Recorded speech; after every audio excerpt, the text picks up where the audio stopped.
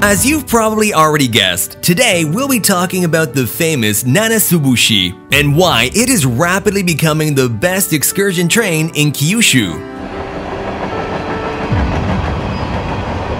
First of all, you should know that it wasn't just named the 7 stars on a whim. The name reflects both the 7 prefectures of Kyushu as well as the fact that the train is just 7 cars long and seats just 28 people. Talking about pleasing symmetry.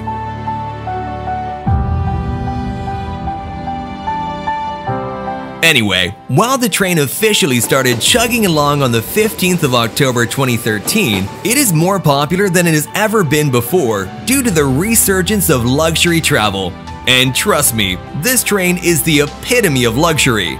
It took a stunning 3 billion yuan to build this device, and its current design was conceived by the brilliant mind of industrial designer Eiji Mitooka. With so much money spent on the construction of this train, you can't expect that it would be cheap to ride.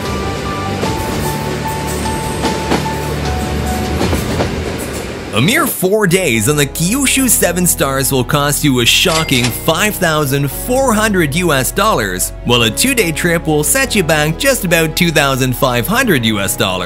Even with this somewhat ludicrous price, you still can't just walk in and expect to get a ride. You have to book for a seat well in advance and hope you're lucky. I can tell you that this hassle is well worth it, because once you take a look at the award-winning Gangruitsi designs and the intricacy of the detailing, you might think you're in the finest of hotels. It combines classic Japanese themes with a splash of Western elegance, so you get a space that is at once comfortable and refined.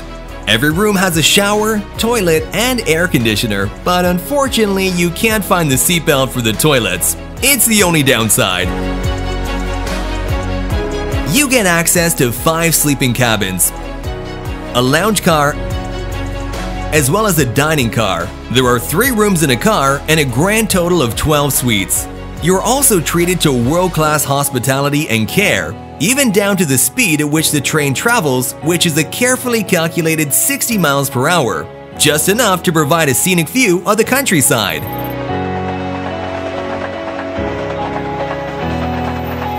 The last room on the train has a window on the side that presents what is probably the best view on the train, and the facilities are just amazing.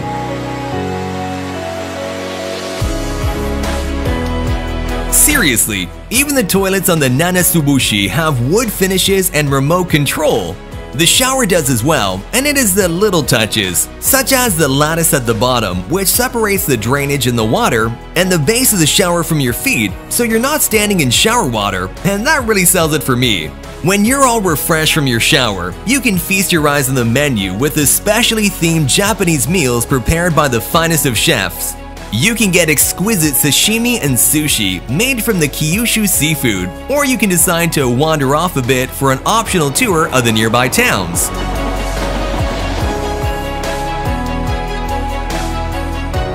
If you prefer to just sit back on the train and enjoy live music, magic, cocktails, and general lounging, that's also an option.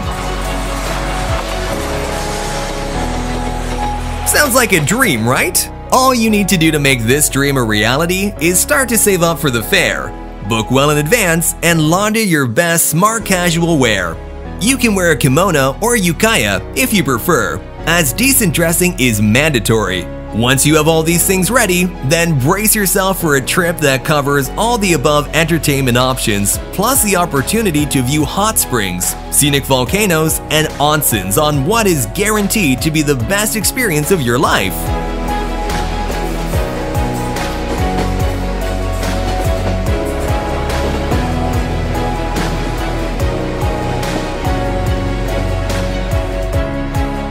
Are you still here?